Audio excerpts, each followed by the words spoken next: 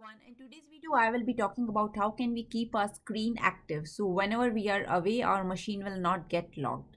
So there are various ways to keep our screen active, and that could be either you should keep moving your mouse, or you should be tapping something, or you should be pressing some keys. So you can go with any of these approaches.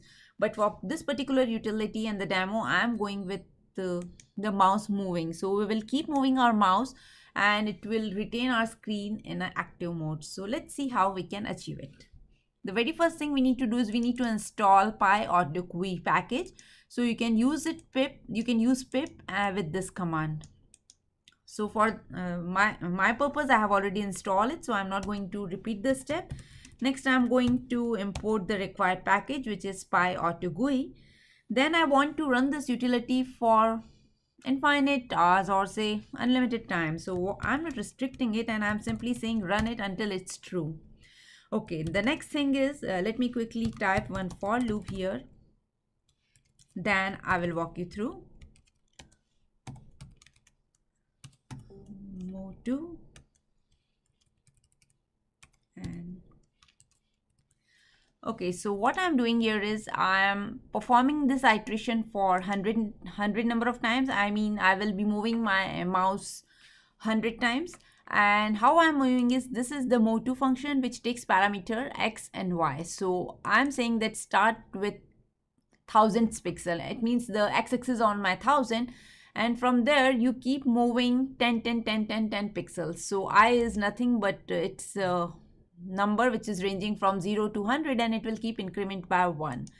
So what it will do is it will start with 1000 and will keep moving the mouse every multiples of 10.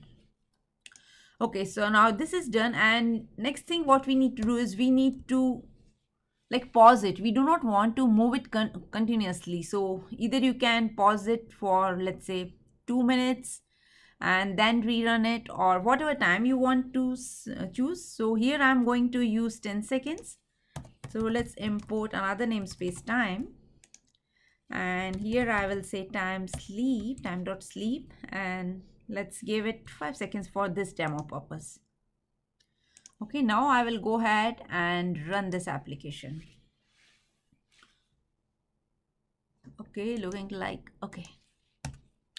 Okay, and another thing which I want you to understand is there may be scenarios or cases that if you are not assigning these numbers properly, then your mouse pointer goes out of screen. So in that case, you need to handle the fail safe. So if you want to handle that, I can quickly show you here. So here you can say fail safe and assign it to false. Let's run it now. And you can see that my mouse pointer has started moving. I'm not doing it with my hands. It's moving automatically. See, now it has stopped because we have put this sleep timer. And after 5 seconds, it again started scrolling my mouse. So if you are running this utility forever, it is not going to lock your screen, and your screen will always be active. I hope you enjoyed this short video, and thanks for watching.